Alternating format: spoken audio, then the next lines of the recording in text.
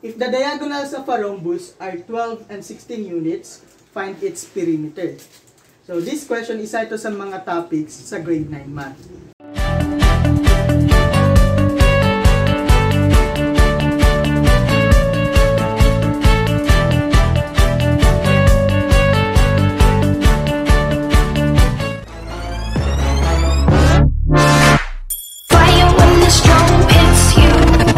That's it, Brian? Hello mga Hobbiters! Welcome back to our YouTube channel. I am Hobbiter Rav, and for today, we are going to deal with this extra math challenge question. And here is the question. If the diagonals of a rhombus are 12 and 16 units, find its perimeter.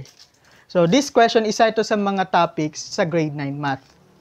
Okay, ngayon mga Hobbiters, para ma-solve natin yung problem na to, yung una nating gagawin is i-draw muna natin yung figure ng rhombus. So, ito yung figure ng rhombus. And sa rhombus, yung apat niya na sides ay equal lang. So, equal lang ito, dito, dito, at ito. So, equal silang apat. And sa rhombus mga Hobbiters, yung angle ng rhombus is hindi necessary na 90, unlike sa square.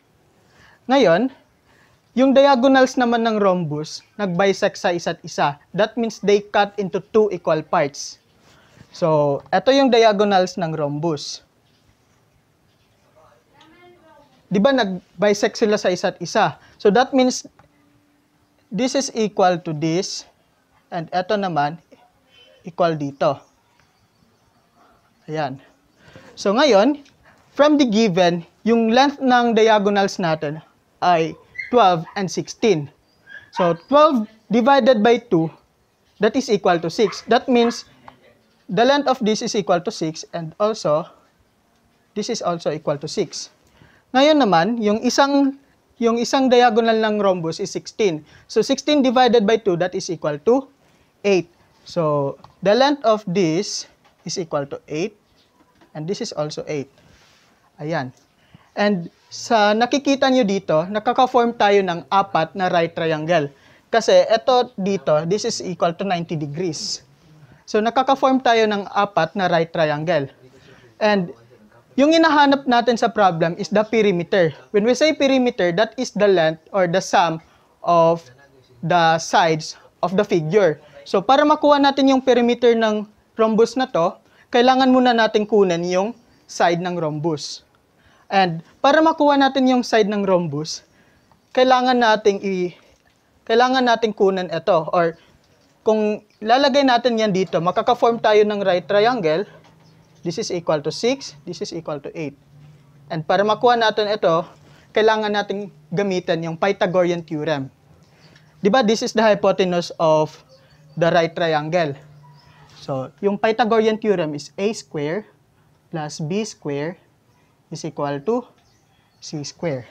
And yung A and B natin, yan yung legs ng right triangle. And yung C, yan yung hypotenuse. So, A is equal to 6 and B is equal to 8. So, substitute natin yung values ng A and B. So, we have 6 square plus 8 square is equal to C square. And 6 square, that is equal to 36. 8 square, that is equal to 64. Which is equal to C square. And 36 plus 64, that is equal to 100. So we have 100 is equal to C square. And para makuha natin yung value ni C, kailangan lang natin kunin yung square root ng both sides. So the square root of 100 is equal to 10. So that means, and the square root of C squared is equal to C. So C is equal to 10. So ngayon, yung hypotenuse natin dito is 10. And di ba yung hypotenuse natin, yan yung isa sa mga sides ng rhombus. So this is equal to 10. Same dito, this is also equal to 10, 10, and 10. Ngayon, para makuha natin yung perimeter, i-add na lang natin lahat ng sides niya. So erase muna natin ito. Ayan. So, the perimeter of a rhombus is equal to 4 times its side. So, yung side natin is equal to 10. So we have P is equal to 4 times 10, which is equivalent to 40. That means our perimeter is equal to 40 units. Ayan. So, kung may natutunan kayo mga ka-Hobbiters, please don't forget to like, share, and subscribe to our YouTube channel. And before tayo mag-end mga ka-Hobbiters, sagutan niyo muna tong question na to na same lang sa sinolve natin kanina. Pero iba yung given. So, eto. And kung may sagot kayo mga ka-Hobbiters, pwede niyong i-comment sa comment section. And again, I am Hobbiter Ralph. So, I am Hobbiter Ralph. And that's all for today. So, stay negative sa COVID.